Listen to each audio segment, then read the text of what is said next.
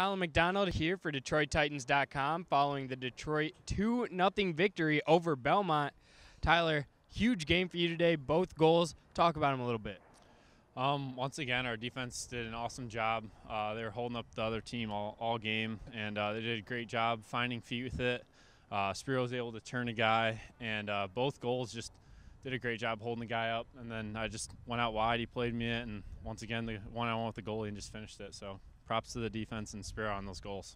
And talk about what a big game this was for you guys coming into this, needing the win to clinch the playoff spot, and you guys did that. Talk about that a little bit. Yeah, I mean, we knew coming into this game that we controlled our fate. Loss would put us in a tricky situation. A tie might put us through, and a win would put us through, and we knew that for everyone this could be our last 90-minute game. So we just came out flying and really put it on them.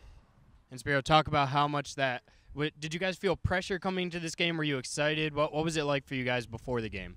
We knew what we needed to do today. We knew that what was at stake today. So the whole team really had a mindset of going in. We knew what we needed to do to get this W today. So everybody was on the same page of their jobs and their roles, and everybody performed really well today.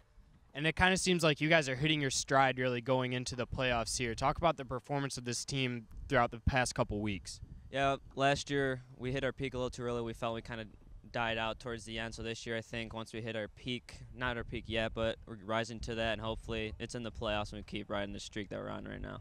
All right, congratulations on the win. Good luck, guys. Thank you.